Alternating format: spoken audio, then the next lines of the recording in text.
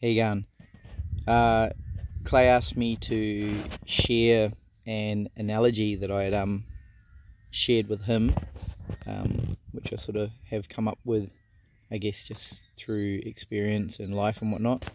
I don't know if it's 100% accurate, but it might be something that someone might find helps them understand why other people do what they do, and maybe understand why they do what they do.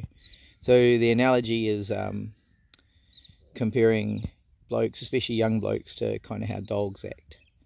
And for those of you who are dog people, it'll probably make sense to you.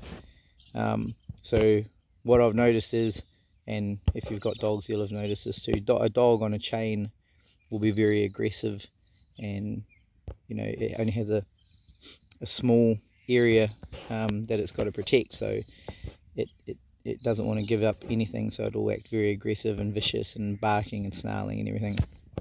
Or a dog in a yard as well, especially a small yard, it'll be running the fence line, barking and snarling at everything that comes near, because it's only got a small territory, it can't afford to lose any. But you take that same dog out into a wide open space that's neutral ground, it'll be a relaxed dog sniffing other dogs' asses, and there's plenty of territory to go around, so there's no need to be so protective of it.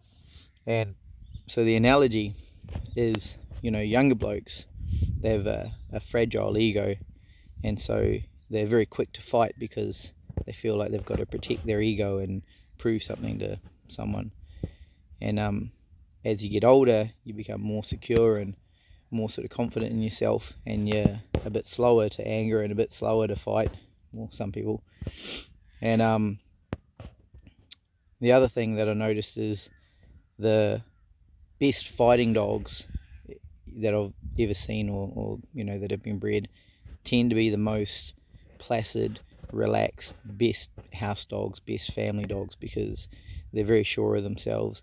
They don't view other dogs and cats and children as a threat, and they really don't care because they know what they're capable of.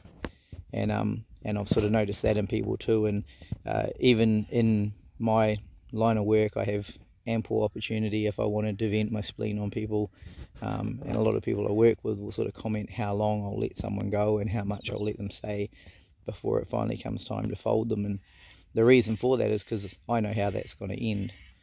And in my life, the toughest, hardest, just dead set fucking stone cold killers that I've met, they're probably the most laid back, placid people you'd ever see. It takes an awful lot to really raise their ire, because they know that when it's time to go, they know what the end result is going to be. And I guess you get to the point where you got to weigh it up, like if you're really going to fight with someone, you're probably going to jail, so it's got to be worth it. So anyhow, that's something for you all to mull on and consider. And for the younger blokes who feel like they've got a lot to prove or protect, and maybe realise that you don't, no one actually gives a shit, so just calm down and look out for that quiet old fella sitting in the corner, because he's the one who will cut loose and take care of everything.